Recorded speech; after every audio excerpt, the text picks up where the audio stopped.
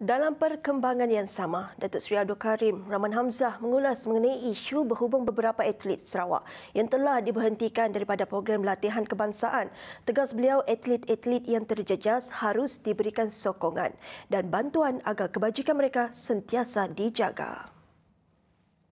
Masa untuk seseorang itu dalam dunia sukan is very short, his competitive age when he can compete is very short, and then if during that time they are not being assisted, whether their allowance is not given, accommodation is not there, that's what is happening. I understand some of our Sarawak athletes who are in Bukit Jalil, they have been terminated, which is not very good. Altogether, there are more than 100 athletes that are facing this kind of problem. A few of them are from Sarawak, but as much as possible, we'll try to assist, because at least atlet Sarawak ni terjagalah. Sebelum ini, Majlis Sukan Negara telah menggugurkan 144 atlet kebangsaan dan mengekalkan hanya 293 atlet, iaitu 248 atlet normal dan 45 atlet pada tahun ini, selain mengurangkan elawan latihan.